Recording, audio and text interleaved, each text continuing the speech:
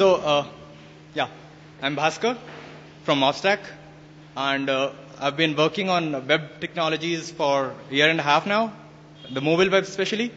And apart from that, recently I've been doing this. Yeah. So I mostly do the front-end part of it, although, being a startup, we do all parts simultaneously. So, and I did my BTech from College of Engineering, Roorkee. And another thing to add, I haven't yet recovered from a very bad cold, so please excuse me. Okay. So I guess we can begin. So first, I want to show you something that we built, and we recently presented it at TechCrunch Disrupt 2011 in San Francisco.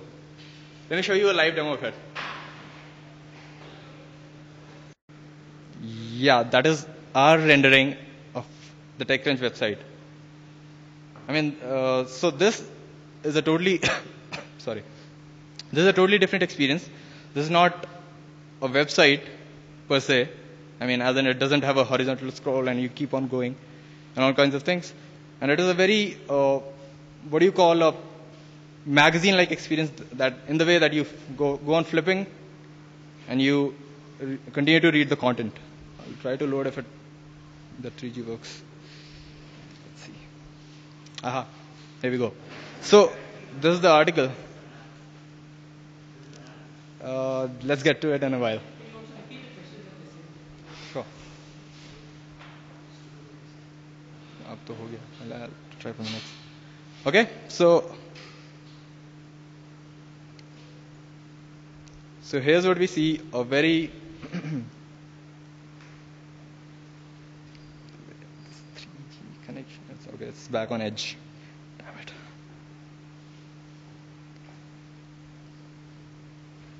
Come on. Why does it have to suck? Please load. Okay. So finally it loads. Yeah. So here we go. So we have a complete touch-friendly experience built specifically. Oops. I think it should work. Damn it. Yeah.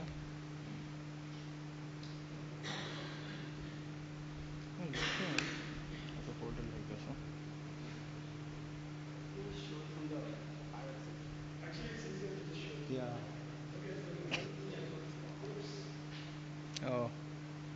Oh, I know. It miscalculated the resolution or something. Damn it. I guess. Yeah, I'll just show it from the iPad itself. The connector is pretty buggy.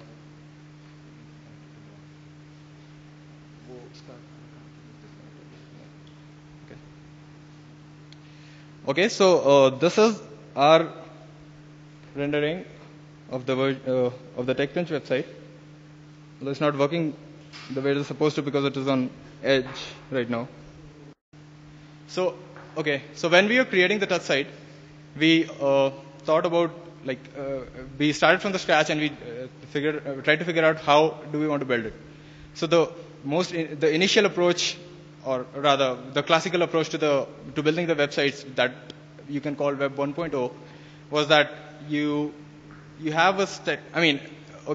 From here on, any example I'm going to take will always should be taken in the context of a dynamic page that is rendered on the server with some data that is dynamically changing every time. So in the initial scenario, when there was no Ajax and the Web 1.0, what used to happen was every request was a fresh request which the client made to the server. The server would take the template, take the data, render the template with the data, and send back a full page, which the client then uses to load. When you have to load the next page, you do the same thing again, where a template and data is taken, rendered on the server, sent back to the client, and this is repeated infinitely. So now the problem with this approach was, for one thing, it doesn't provide a very beautiful experience in the terms that the page reload and the whole flicker, it doesn't really give a beautiful experience. So what we started, oh, by the way, that the question you asked, it is a website. It's running on off our server. So it's not a native app. Okay. So the next approach that is taken, I mean, currently I think more than 80% of the sites are running on this approach, is the Ajax web, where the first time the client makes a request, the server sends back a full page. Then the components on the page, which are the scripts and the CSS and the other elements, they make requests for more data to the server, and the server sends back the data as needed. But in this case, the data that is sent out the later times shouldn't be the complete page. It can be just a piece it can just be a markup for that can fill a particular element in the page, or replace or add or whatever. I mean, that depends on the use case. So the beauty about Ajax is it gives a much better user experience because the page doesn't reload and all. For another thing, it is much faster because much lesser data has to be transferred. It's much lesser overhead on the server because the server doesn't have to render the complete page. It can just send back the relevant data. So that is a couple of reasons that Ajax took off.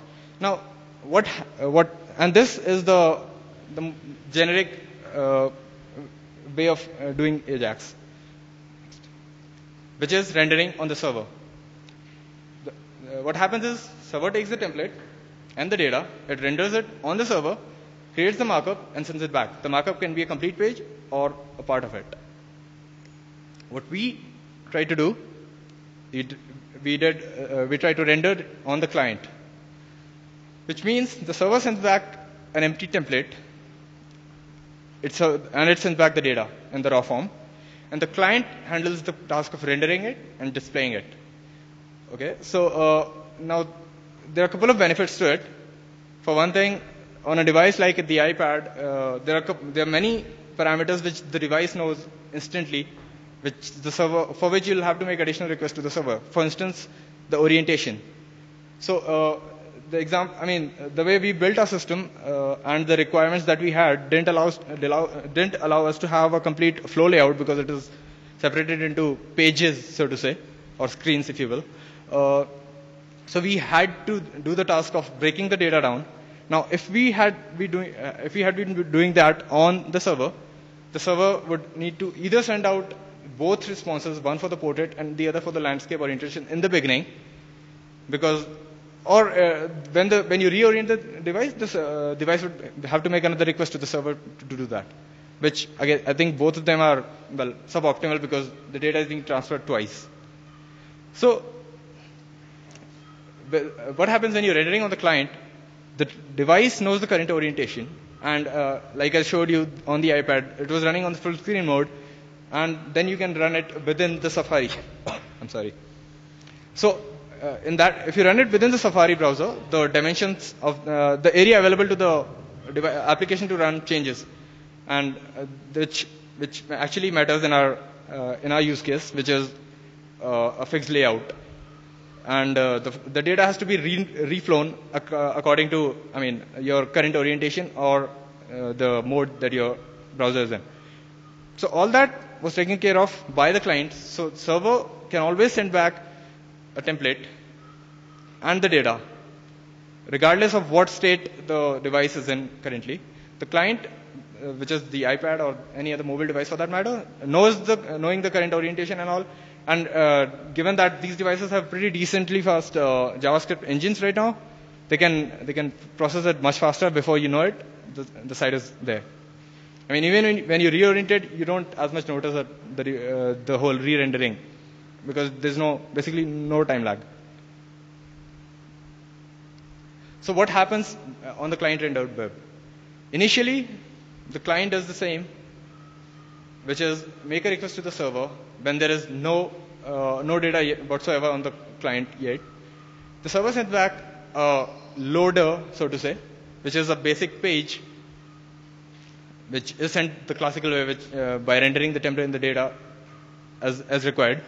And when that data, that page loads, the script fires and they send requests to the server to get the new data, which might be, that depends on the use case. Like in our case, a gesture, a swipe can tell the browser to load the next page. And when the swipe asks the browser to load the new page, the browser makes a request to the server, which instead of sending the whole rendered HTML markup, it just sends back the data. Here's another benefit to it. Sorry. The template for a particular kind of page, say an article, is the same across the articles. So it can be cached on the client. So the first time you request a template, it is brought and cached on the client, and then on the data is sent out from the server, which is JSON, which is, I think, the most compact and beautiful way of presenting data. And being that it is a native JavaScript object, it's it's much less overhead on the client to render it as well. So client renders it, adds to the DOM, and well, the JavaScript takes care of showing the transition and all. So that is how we chose to do the touch site. Okay, there might be a question in a couple of yours head. Why not jQuery mobile? When we started, we thought about jQuery mobile. So there were a couple of issues. Given that I'm not saying that you cannot use jQuery mobile, but our use case did not as much permit us to do that, because for one thing, we had a very fixed layout, which was given to us by the designers, and that layout had columns and all. Now, there were a couple of constraints. In the way the CSS3 columns are implemented right now, you cannot span multiple columns for any element. Say you can't span an image or a title like it is done on the touch site on the top, and then you start with the content and continue to reflow. So we realized that we had to do the task of breaking up the data into pages ourselves, even if we want to use CSS3 columns or anything. So we just decided that if we are going to do it, we might as well do the whole rendering ourselves. Another thing about jQuery mobile is that it follows the classical approach in the fact that in the way that it requests the whole page each time from the server. Then it has a very fixed layout where you have fixed IDs and identifiers for the various elements on the page. You then it gets the page, it breaks it down, and then it loads the appropriate relevant data into the relevant boxes and shows it with the transition. Now, that was kind of counterintuitive, given the fact that we had a control on the server, and we could, while we could choose to send much lesser data, why should we choose to send the complete page each time? That was another thing. Then, yeah, it is. Once we, so when we started splitting up the data, jQuery mobile doesn't do it for you. So splitting across the pages and all, that caused us jQuery mobile to slow down. It was running its own.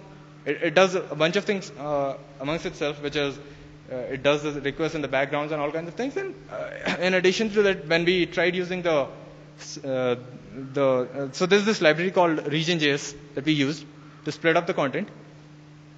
When we used to run that, in addition to jQuery mobile, it would really slow it down. It was a really bad experience. So we chose to not go with jQuery mobile. And we started taking a look at the other possible options that we had.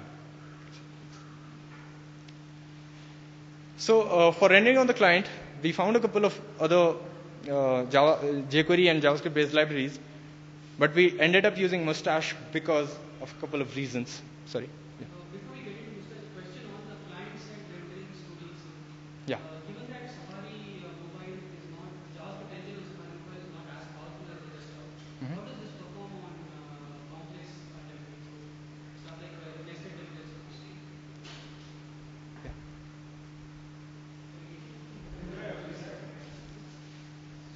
How does it perform on complex templates?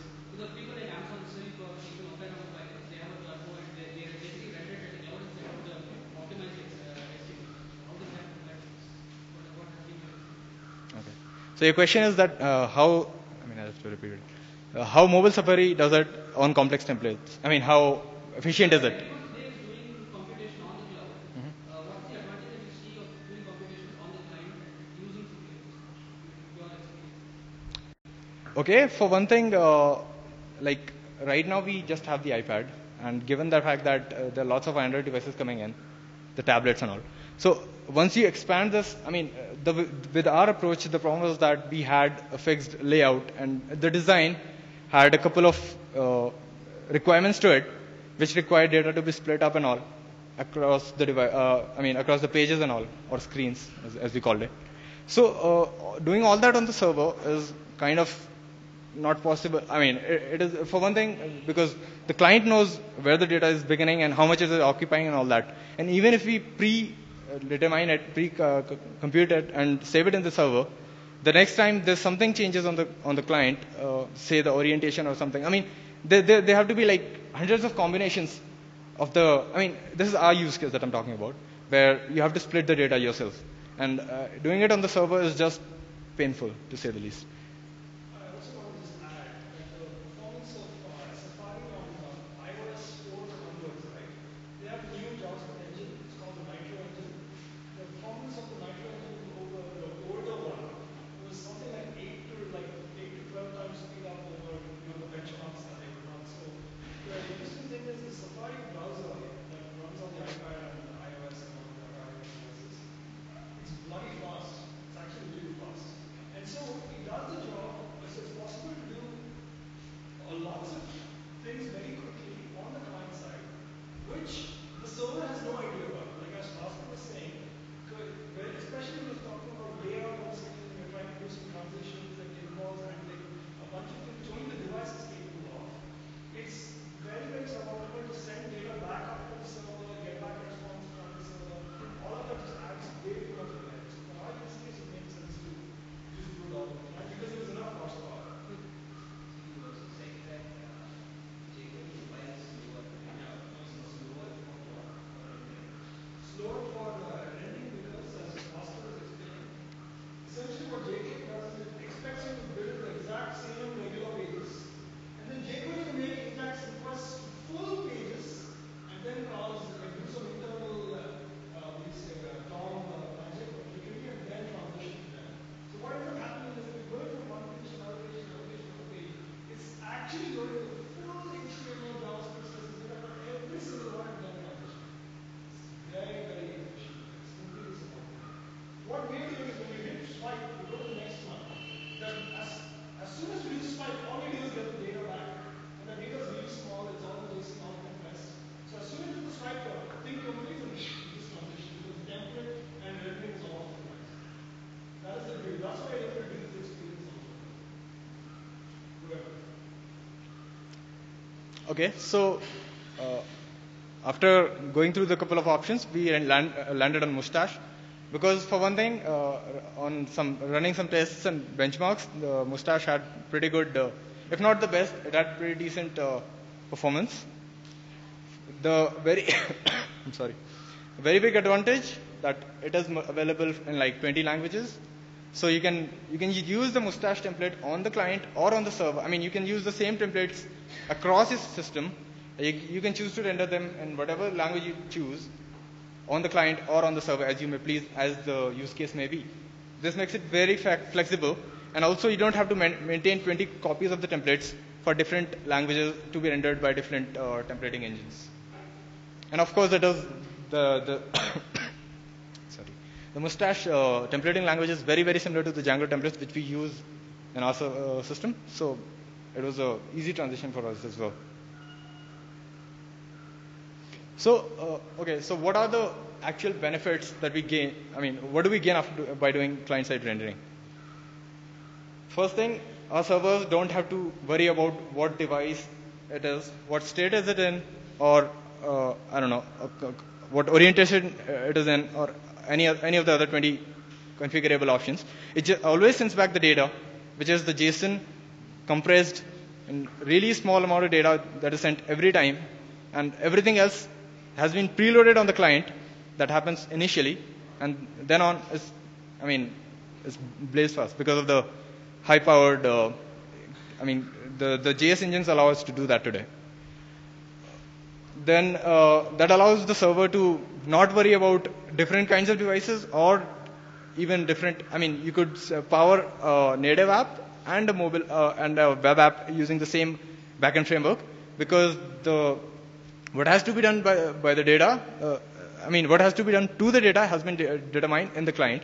So the native app or the web app can determine how to display it or whatever to do with it. And another benefit with that is we can cache the response, which obviously enhances the performance. All the data that is, because there's no rendering per issue or per condition, the different, like even the template can be cached at one place and the data in the other place, and both are sent separately to the client, and then the client handles it. So that gives us additional speed. It saves a lot on the server cycles.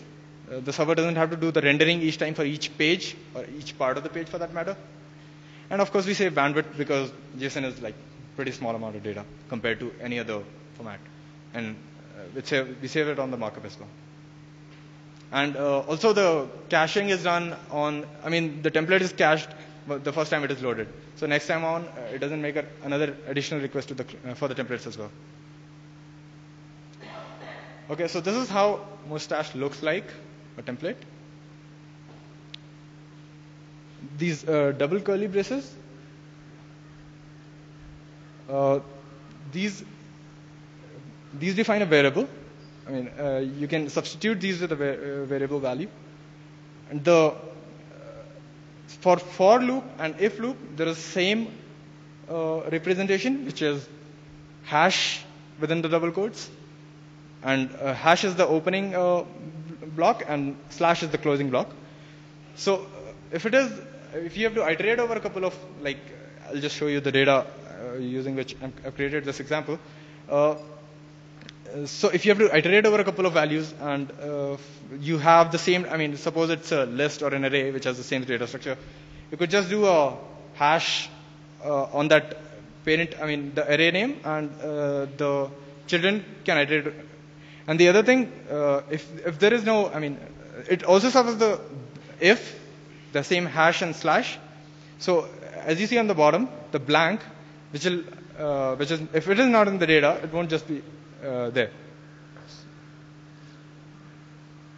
So for our current example, supposedly we have this data. So you can take a look back at the template. So here is action, and then we go repeating on a couple of array elements, which essentially are all JSON objects again. So what happens when you render it using Mustache? This is what you get at the output. So much lesser data to be transferred and much more of output that can be generated. And essentially they are logicless in the sense that there's not much you can do about it. They are not as powerful as Django templates. But still, if you manage your data properly and if you want to give power to the browser, you can use the Mustache templates. Not yet. We are looking into the Python implementation of Mustache to try it out on a server, other apps as well. So we started using this body iPad site, a little bit for just now. But now we feel that this is a lot more scalable because it can be used for all our other global properties that are running on top of us. That's the plan. So I'll show you a quick demo.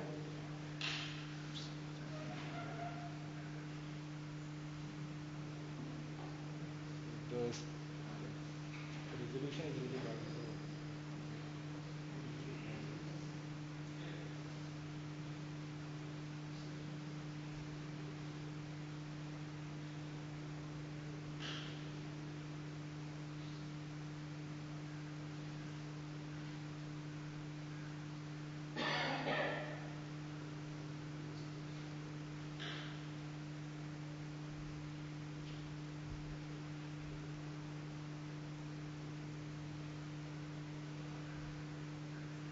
Maybe this looks a little better.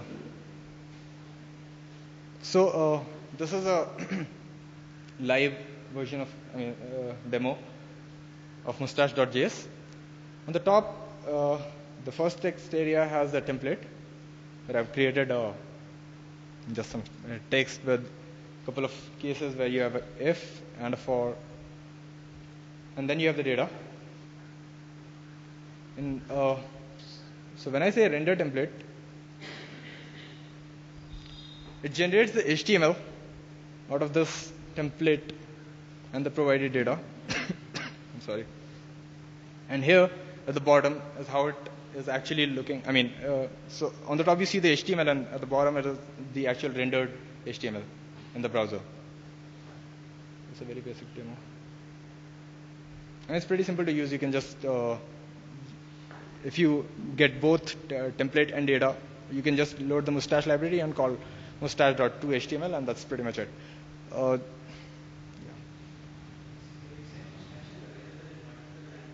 yeah. Yeah. So JavaScript, Python, Scala, every language you can take a Mustache template, and then Mustache.js is a JavaScript implementation of Mustache. So you can do this on pretty much any language, PHP, Ruby. Yeah, you could use this instead of that. And this is what we are doing with React. So you mentioned iteration over a list and comments and variable substitution. Is there anything else Mustache can do in terms of maybe if statements or simple stream processing and stuff like that? Yeah, so if is handled by the same this hash and slash, Right. which is, I mean, the bottom one, it doesn't show up because it acts both as if and for, depends on the data type which you are iterating it on. An additional thing that you can do, I mean, it's logic based, there's not much power to it, but yeah, one more thing you can do, which is if you use, instead of 2, you use 3 quotes, it allows you to you put in, what do you call, unescaped HTML as well. So that prints the original version of it. So we can use conditional statements also, conditional Yeah, statements. you can do basic condition stuff. That's what it's. So I have one question. Yeah. We have one more standardization which is called underscore convert. Sorry? Underscore convert. Yeah, So underscore. it has a lot of features. If I compare with this, Okay. for anything we can use. Mm-hmm. This question. What's the basic difference? How do you compare these two? To underscore? Underscore convert. Well, for one thing, I haven't used underscore myself, so sorry about that. And Underscore provides usually restricts the normal JavaScript with functions like each and Yeah, underscore is not a template library. It's just an intermediate. it's a, Has a template. underscore can be used for neglecting. Like underscore just adds some of the functions which are missing in JavaScript and makes it easier for you to actually go and use the but I think the motivation for us to use Mustache was primarily the easy implementation, similar to Django, and multiple languages support, which I guess we are definitely trying on different other platforms as well. So if I use some other language, I can use that data structure for Yeah, that yeah, you can provide that data structure pertaining to the language, and that implementation. I mean, that depends on the implementation on that language. I mean, this is just an example from our own code, where I mean, how do we send back the templates initially? So, I mean, for the touch side, I mean, this is the very basic version where we only have an article layout and a contents layout, which is the grid that you saw. So, we don't have many templates, and those are very basic as well. So, we just send them on the first request, which makes it pretty fast. I mean, we don't have to keep requesting for them over and over again, and we send them back at once. So, we just take the templates, we dump them into JSON, and we just send it to the client where it caches it and starts using it then on. So when you say it caches it, does it create a document fragment out of it and caches that document fragment, or is it just HTTP cache? You can no, on the client you can just, I mean, JavaScript can just store a JavaScript variable for that matter. True, no. My question is it only that, or does it go a level extra and actually create a document fragment? No, it doesn't. It doesn't. It's just storing the template HTML locally so that you can just multiple times just call render, render, render, Which means render. every time you put data inside it, you have to decompile it to a document fragment, and that That's what Mustache does, right? So that's why we use Mustache because it's really fast at doing that. No, my But you're right, question. you could do that. Yeah, you could Okay, do that. because people like underscore actually do document fragments already. They do this thing called compiling a template and then And then keep the template compiled and then And this is our data view, which basically just takes the article object, dumps it into JSON. Now, for this, we use our custom encoder that we have written.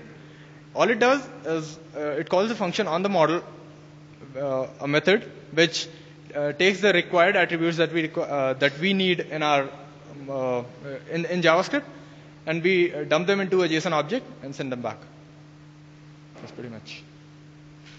So what we plan to do with this, what we have right now, is for one thing we want to make it much more interactive, where you can customize the design and layout of the touch site, so the reader can make it, to design it to his wish, as much as possible. For another thing, we are also thinking of trying out for the high-end phones like iPhone and the Android phones, which can support the similar functionality. We are trying to roll out a similar version of the site where rendering is done on the client. So, that saves the servers a couple of milliseconds, I guess, or microseconds for that matter. And it'll use this similar layout, and then eventually we might move to a layout where the same template is rendered for a device which cannot support JavaScript on the server. A device which cannot support the JavaScript, the page is rendered on the server and sent back. And the devices which have high-end support for the JavaScript, like iPhone, they'll receive the template and render it themselves. So that's the Python Mustache implementation. And so, thank you. Questions? Yeah. Does it do any kind of HTML verification?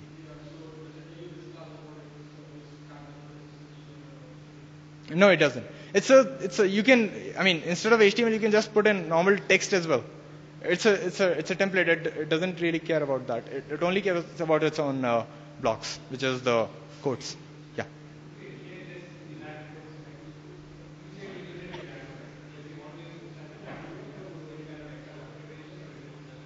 Okay, so use Mustache with Django will, I haven't implemented that yet, but I'm assuming that obviously we'll have to change the settings in Django to use the Mustache templating engine. We have to use PyStash on the server, and then use the same templates to do the rendering on the server.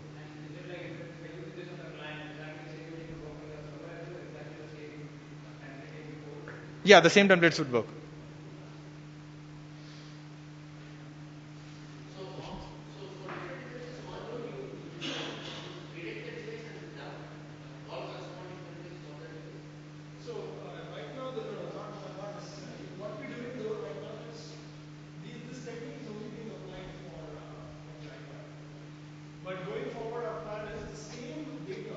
So the data API remains generally the same, right? Yeah. So our native app that we are writing now, the iPad native app, for example, or the Android native app, they'll all adopt the same data API. The use will be the same, everything will be the same.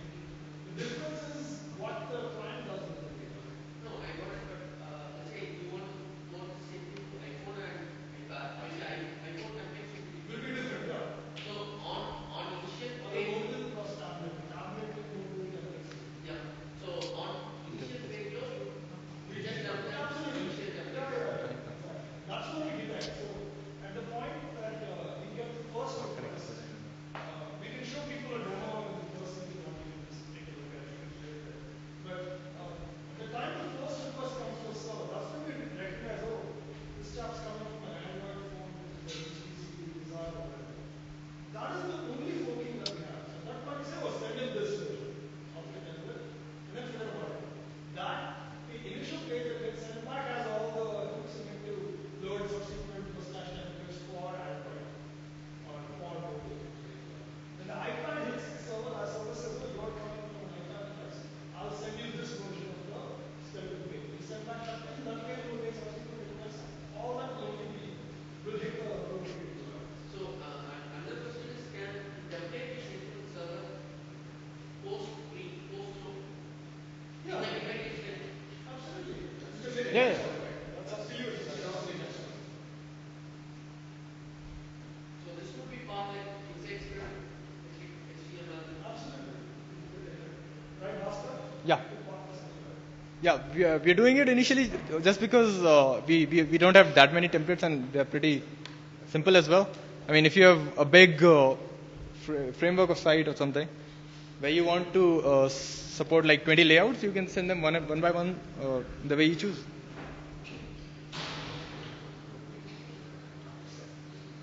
Yeah, so the idea is, right, so we did a lot of things to make this a lot more like a native app. So if you don't see the browser, you actually won't realize that you're running inside a browser.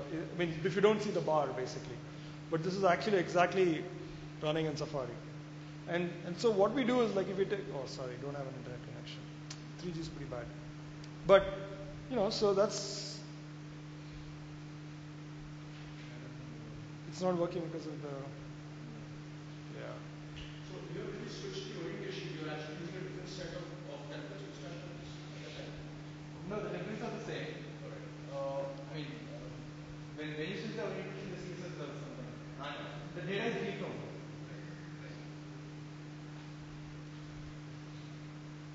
So, yeah. Sorry about the hiccups in the demo. That's mostly because of our bad. But, sorry?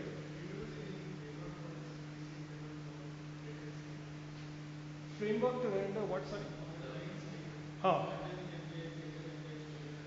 No, that's all our code. Yeah, yeah.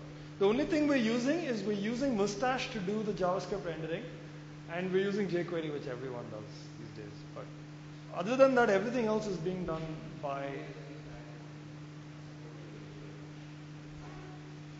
Yeah, we're not. Can it be customized for different? Absolutely. Oh, yeah. This is just one template that we have done for. This is our default template, so to speak. When we first launched, sorry, bad luck. Yeah, this is only the default one that we've launched. So what we're doing now is essentially the iPad template, the mobile template will all be in sync. So it won't matter. The URL will remain the same. So for example, if you're, just example sake, you're plugged in, right? You all read plugged in, right? Plugged in's URL is the same, plugged.in. But you would, so the way it works right now, plugged in uses Mobstack. If you hit plug.in from your mobile phone, you won't see the PC version. You'll see a m.plug.in, which is rendered for a mobile, for all kinds of iPhone, Androids, Nokia, all of those devices. We have support for over 5,000 of them. But now when plugin goes live with this, if you hit plug.in from your iPad, you'll see this. And they'll all be the same in terms of look and feel and all that. And we're going to roll out a couple more different kind of templates, one for magazines and one that is more newsy or newspaperish, all of that. So we'll have a couple of different options. This is completely configurable. This is all just, ultimately the look and feel that you're seeing is still done in HTML5 and CSS3. Yeah. That is still the same. But what happens in the JavaScript, that's all. And the way we code this up, right? So the third-party developers down the road, not yet. We don't yet have critical mass to open it up to developers. But what we would like is this whole theme is essentially 3 files. So theme.js, so portrait.cs, landscape.css, done. That's what the theme developer should have to write. And the rest of it is the glue that Mobstack gives you, and then theme developers can just use the APIs to get their work done. So this is just we're amongst there's only one other company that in the world today that can do this for publishers. And the way you do this is people can sign up for a product. We're in private beta right now, but they can come sign up for this, and then once it's opened up to them, their existing site automatically gets this because we have an integration JavaScript snippet. If you put that into your existing website, then anybody who hits your site from a mobile device, either iPad or phone, they'll automatically see the Mobstack rendered version. So that's how we integrate. So Plugged In has that plugin installed on his site, and the Hindu has that plugin installed, etc.